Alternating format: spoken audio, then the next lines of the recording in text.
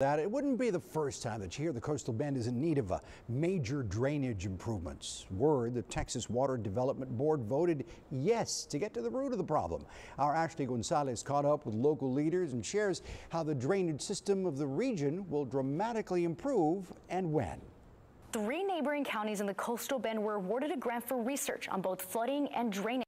The grant is worth $2.7 million, and the ultimate goal is to stop flooding in our backyards. Driscoll's going to benefit, Petronila's going to benefit, the Colonias are going to win, Robstown's going to stop flooding in front of the high school, and we're going to figure this out.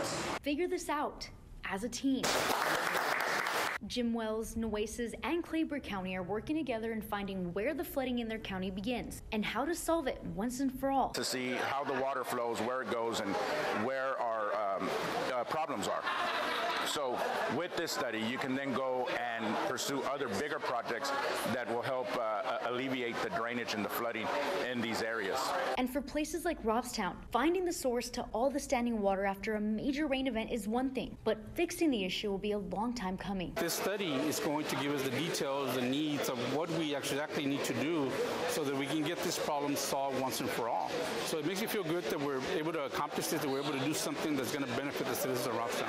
And once the research starts, the solutions follow. Hopefully within the next 12, 24 months, people will start seeing real change in their communities. They say the study will take about 18 months to complete. This way, each county will have the data they need to get funding.